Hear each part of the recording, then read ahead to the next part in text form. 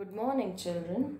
Let's see the last question of exercise 12E based on Pythagoras property. Question number 12. The square of a diagonal of a square is 128 centimeters square. Find the side of a square. Now here I have drawn a square A, B, C, D, and it is given in the question that the square of diagonal of a square, this diagonal, its a square is given 128 centimeter square. So here we have to calculate the side of this square.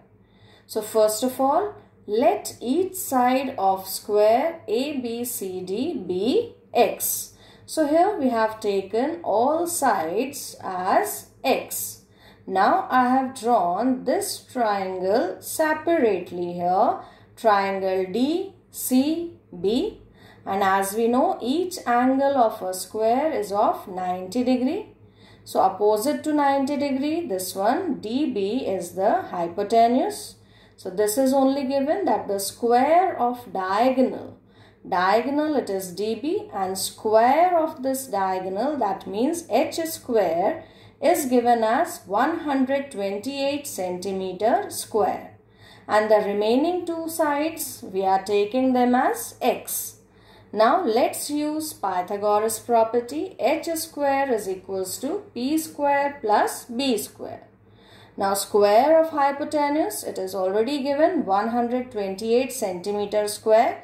So this is already square is given, so we don't have to calculate square here. Directly it is 128 centimeter square.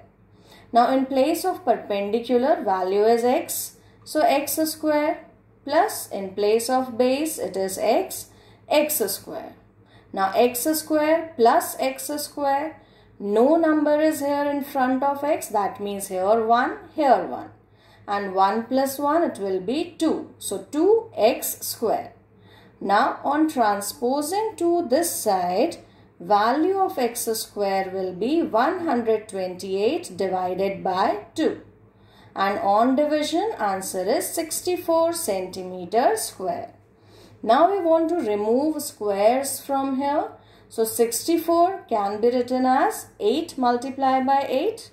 This can be written as 8 square. Now both sides we have square sign, so we can remove this square. So value of x is 8 centimeter. So that means each side of this square is 8 centimeter.